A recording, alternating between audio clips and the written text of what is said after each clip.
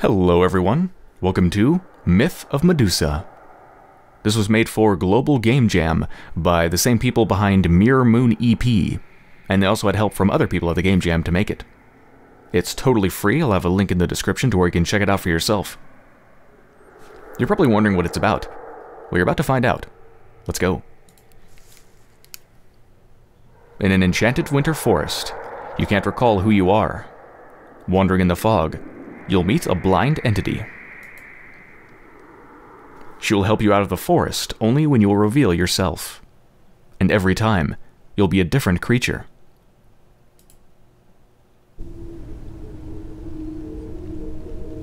Okay, so here we go. I've already played through this once, but like it says, you're a different creature each time, so it's going to be different. And there's the entity. Are you lost? Yes, I am.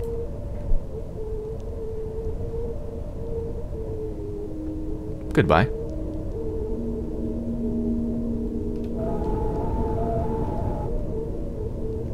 I love the ambience of this place. The fog, the cold. It just looks so cool. Literally and figuratively speaking, I suppose. Since it is obviously very cold.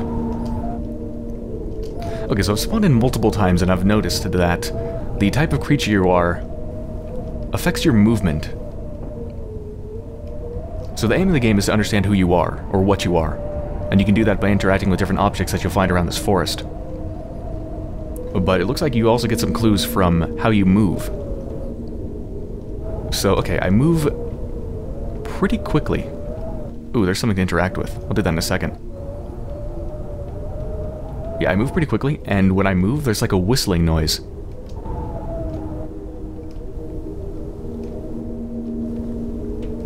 Kind of hard to hear sometimes, but there's no footstep sounds or anything like that. And it seems like I'm gliding. Like between the wind sound when I move, the fact that I move fast and all of that, it seems like I'm gliding. See, when I first played, I had like normal sort of footstep sounds. And I think I was a human. So I think I'm something else this time. Some sort of gliding entity. Anyway, what's this?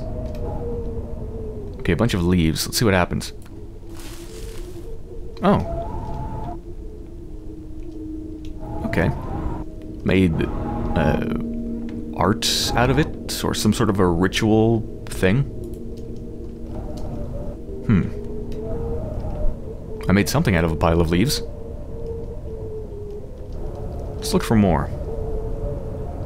Yeah, I move really fast. What about how I jump? Okay, pretty normal jump. I could help you.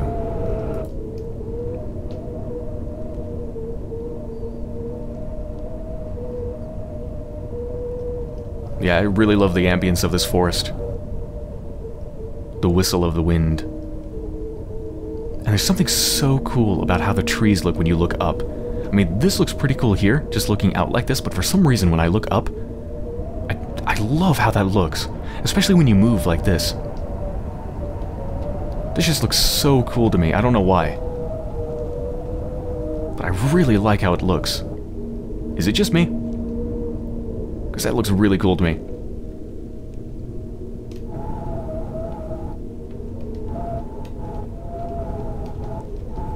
Okay, well, I hit objects.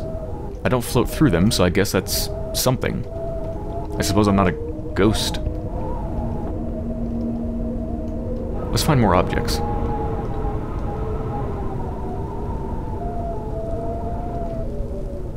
But me, I am blind. Oh, there's an object over there. Yeah, so the entity is blind. It's funny, the blind entity is going to help me to discover who I am, even though it can't see me. And I can see, but I don't know who I am. Okay, what is this? Looks like it's a creature of some sort. Is that a rabbit? It's hard to tell. Looks frozen and dead, though. Whoa. I think I brought it back to life.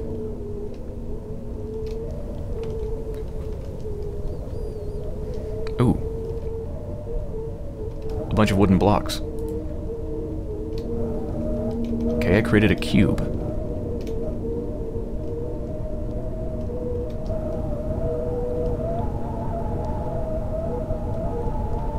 Who are you? I wish I knew. A wine glass. I drank it.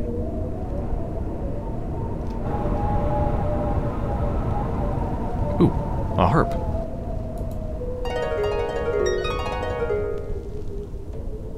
Okay, I can make music. I really do love the pixely look. Something about it just looks really cool. Back to staring at the trees.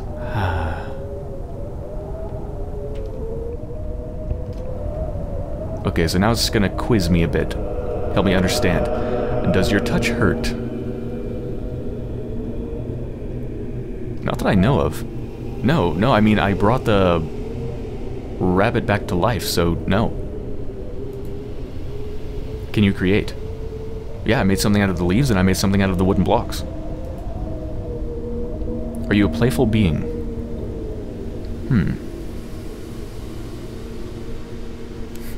Playful. Would you say constructing a cube out of wooden blocks is being playful? I'm gonna say yes. Is your spirit free? I don't know what that means. Yes? Do you listen to the voice of reason?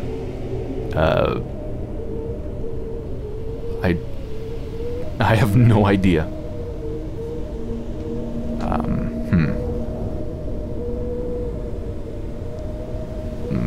No.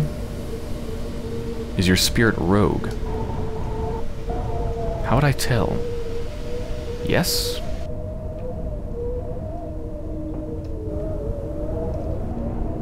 I think that might mean I got some of them wrong. Let's look for more. More blocks? Are you just? I don't think I've ever made a judgment to really be able to tell, have I? Hold on, are there any objects right around here? Sure.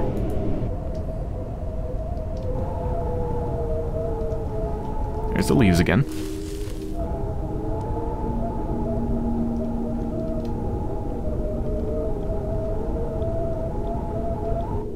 Flowers. Oh. I made them grow. Yeah, so my touch is definitely not harmful. Like, I made more flowers.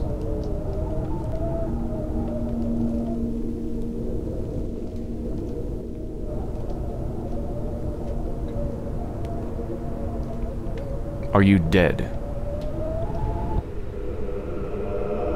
How would I know? I drank wine. And I've brought things back from the dead. Or made them grow more. I do seem to be a spirit of some sort. Given the way I kind of like float around. I'm gonna say yes.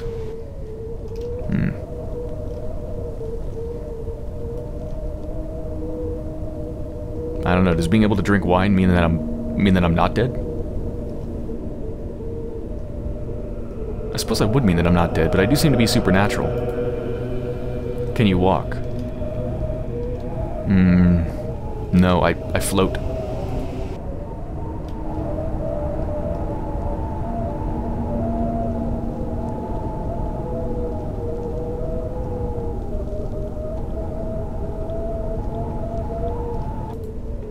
Yep, once again I drank it.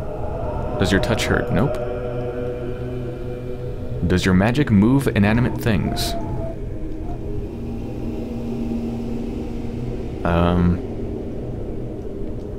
I'm pretty sure I just brought the rabbit back to life. So I don't think that would count. I moved the blocks, but is that my magic moving them? Or did I just use my hands? Do I even have hands? I don't even know. Yes? Do you feel restless? Yes? Most of these questions I don't really know how to answer. I need more things to find. More objects to test. if there are any more.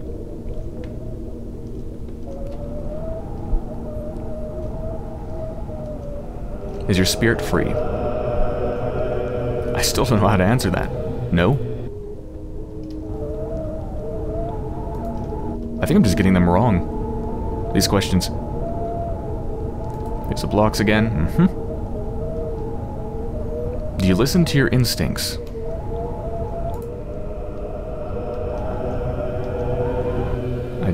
Once again, I don't know how to answer that. Sure. Is your spirit rogue? No? Okay, I think I got it right. You have discovered your true self. You are right. You are a nymph, and you are now free. Alright, I discovered myself through bumbling through the options and getting it wrong. Go towards the light.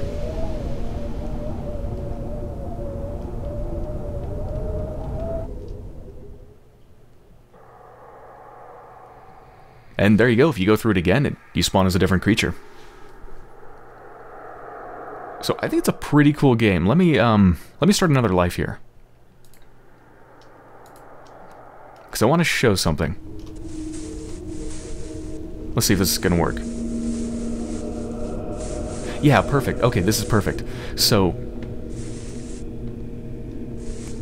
I think, like, the only thing I find strange about this game is that I don't really see much of a connection between some of the options and the objects you interact with and stuff like that. Like, is your spirit rogue? Or is your spirit free or something like that? And do you listen to your instincts? Like, I don't really know how to answer those questions based on what I've done and what I've seen in the world. So I don't quite get some of those. The connection between the questions and... like, I don't really get the... I mean, you're trying to be kind of like a detective, right? Look at what you're doing, look at how you move, and all of that, and discover who you are, but it's kind of hard to do that. But I still think it's a really cool game. I love the atmosphere, the mystery of it. Of spawning as a random creature, not knowing who you are, and having to interact with things to try to deduce it. I think it's really cool. And I love this forest. It looks freaking beautiful. Gorgeous. The sound of the wind and the snow and all of that. I love it. And something really cool that I only discovered once I went back into the game is how each time you spawn as a different creature, it doesn't just affect how you interact with objects. It also affects how you move. So notice before, I was some sort of... it seemed like a floating entity, right? I made a wind noise when I moved. And I moved pretty fast and just straight. However, look at this. Now that I've spawned in as a different creature, watch what happens when I just go forwards.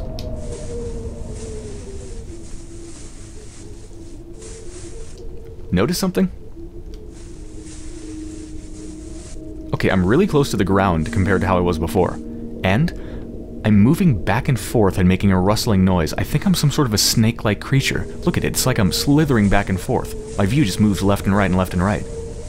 Look at that. I feel like I'm a snake of some sort when I'm moving. It's so cool. I'm low to the ground and I'm slithering back and forth. I mean, how cool is that? A different movement system, depending on what kind of a creature you are. I think that's really cool. They can hear me rustling around in the snow, whereas before I was floating. In fact, you know what? I actually want to play this snake creature. This serpent, or whatever it is. Actually, and let's figure out exactly what I am. Whoa. Okay, I guess I don't like wine. Okay, leaves. Not very creative. I just kind of smother them about. Alright, here's the rabbit. Okay, yeah, I'm definitely a snake, aren't I? Of some sort. Ate the rabbit, smothered about the leaves, didn't drink the wine.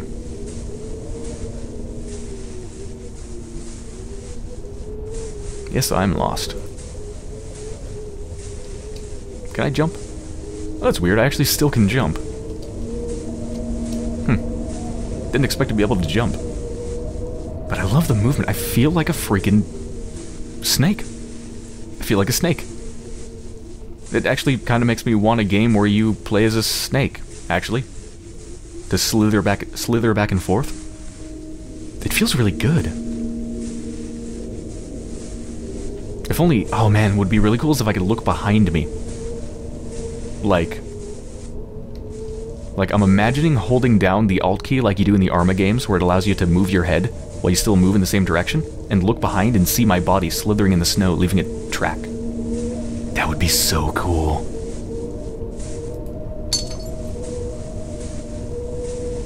Okay, I'm kind of obsessed now with the idea of playing as a snake. Does anyone know any games where you play as a snake? Like in first person, like this? Where you can actually feel the movement of a snake? Blocks. Yeah, I'm not a creative. I am not a creative entity. I just bash things apart. I wonder what I'm gonna do with the harp. Probably play the worst music imaginable.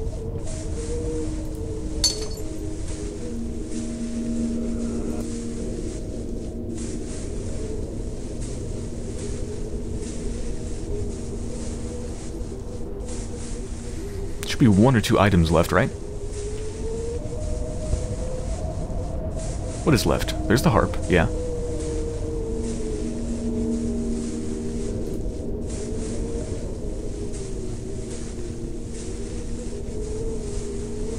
And then the flowers? Have I found the flowers yet?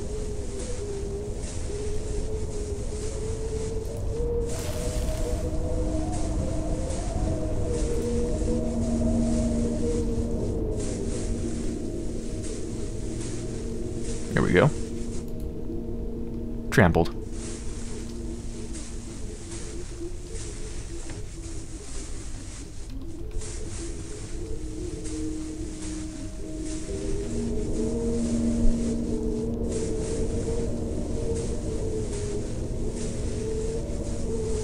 Okay, here we go. Are you melancholic?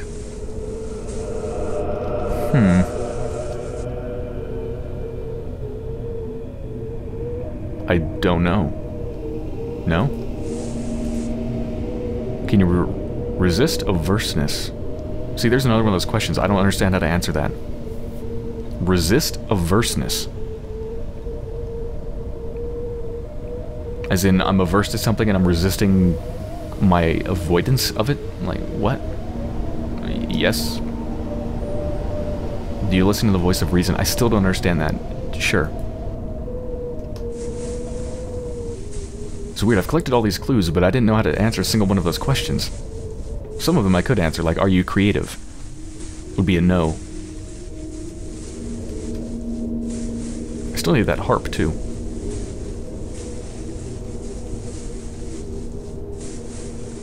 Is your spirit rogue?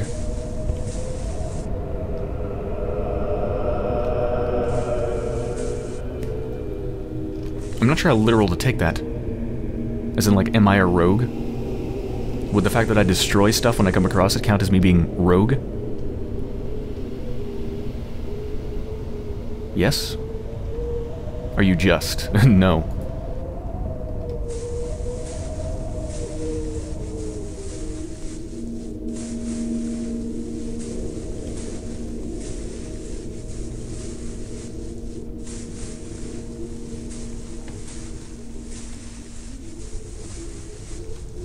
Are you dead? No. Are you a beast of the forest? Definitely. Do you crouch and hunt? Do snakes crouch? Could you possibly describe snakes as crouching? Yes. Maybe. Are you delicate? No. Does your magic move inanimate things? No. Are you tame? No. Can you resist averseness? I said yes before, I guess I'll say no this time?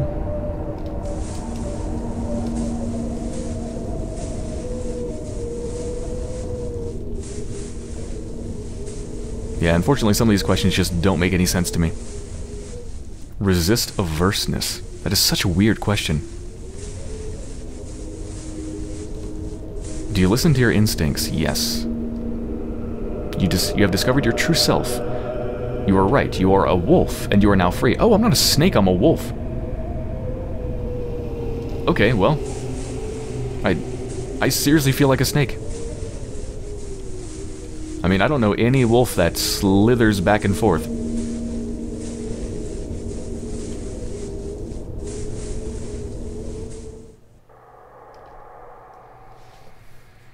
That is a strangely snake-like wolf. Oh well, in my mind I was playing a snake of some sort. It certainly felt like one. I am seriously now kind of obsessed with the idea of playing a first-person snake simulator of some sort. Ah, the possibilities. Wouldn't be too hard to do the movement, too. Just kind of a gentle bob back and forth and just have it really low to the ground like it was in this game. Some nice slithering noises. Anyway, yeah, I think it's a really cool game. Don't see some of the connections between the questions and the clues you pick up. I didn't understand a lot of them, which was a little bit frustrating, since the main point of the game is to collect the clues and figure out who you are, but it's kind of hard to do that. But it's pretty easy to get through it regardless, so it doesn't become majorly frustrating in any way. And I just really like the atmosphere, just the sound, the different movements. You know, you can kind of walk like a human being. You can be some sort of a snake wolf thing. A wolf that moves like a snake. You can be some sort of a floating entity, I guess. And what if there's others? Let's go back in and see what we get. I'm not going to play it through again, but I want to see the different movements. Okay, yeah, see. Now I move super, super fast. Look at this. Crazy fast. So there's at least, let's see, so there's at least 4 different movement types. Like there's just a standard. The first time I played, I think I was a soldier, which I guess would be a human being, and I just moved like a normal human being, like normal speed, crunchy footstep sounds, sort of thing. Then there's the wolf, where I was low to the ground, and then there was the floating entity, which I think behaved just like this entity, but it was much slower.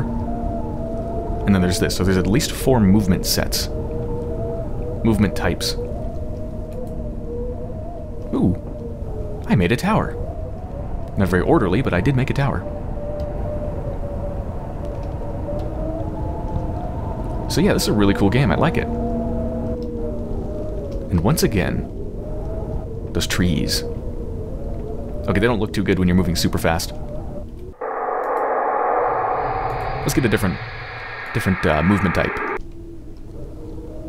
Nope, that's the same one.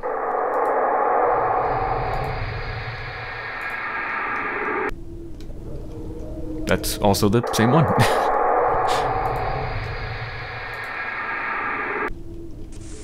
Okay, here we go.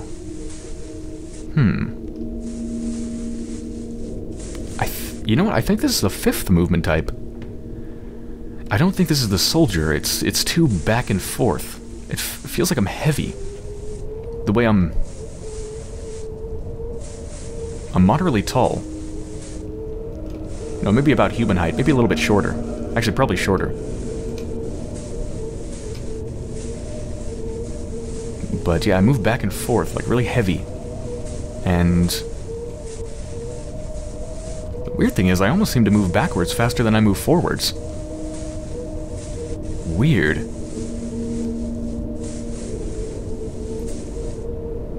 Oh, brought it back to life.